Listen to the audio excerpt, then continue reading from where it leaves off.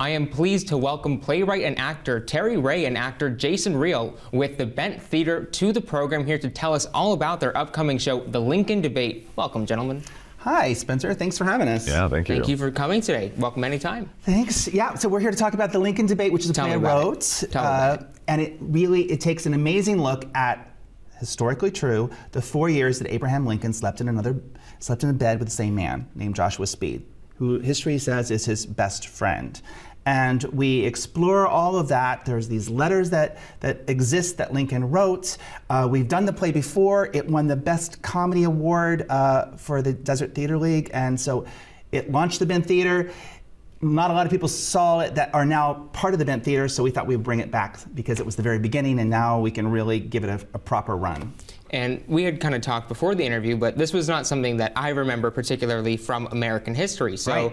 Where do these letters come from? Where does this play originate? Where does it come from? Well, I knew about the letters. These letters are absolutely penned by Abraham Lincoln to Joshua Speed. I read those letters and went, whoa, whoa. There's a lot of intimacy in these letters, concerned about what was going to happen on a wedding night and all this stuff that's very, very interesting. And so I thought I'd research what was going on at the same time, and this was happening the same time he was courting Mary Todd. He broke up with her for 15 months. He didn't see her. He spent that time with Joshua Speed. There's a lot of things we investigate what exactly it would be like to share a bed in those days. The beds were rope. You sunk in the middle. They were upstairs. It was hot. What did you wear? Not much. 4 years of that. And they had options of sleeping in different beds, but they didn't. So all of that stuff is explored, and then the audience can make up their own mind. But it is completely true and very funny. And you are playing Abraham Lincoln himself. So tell me a little bit more about what that's like to take on that role. Well, it's definitely been a big shoes to fill. Let's just say he was 6'4", giant shoes, and a big personality.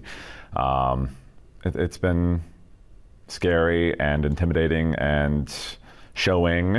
I show maybe a little bit more than I'd like to show of myself on stage. A little bit of skin involved. But Abraham Lincoln was very funny. He used to tell a lot of funny stories, and there's a lot of humor there. Jason likes to walk around as Abraham Lincoln. He wears the hat a lot. You're not supposed to tell anybody that.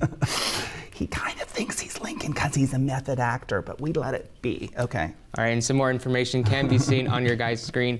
April 26th through May 12th, and times will vary. You can go and watch the show at the Palm Springs Cultural Center on Baristo Road. And for more information, you can always go to thebent.org. Thank you, gentlemen. Thanks so much. Thank Anytime. You.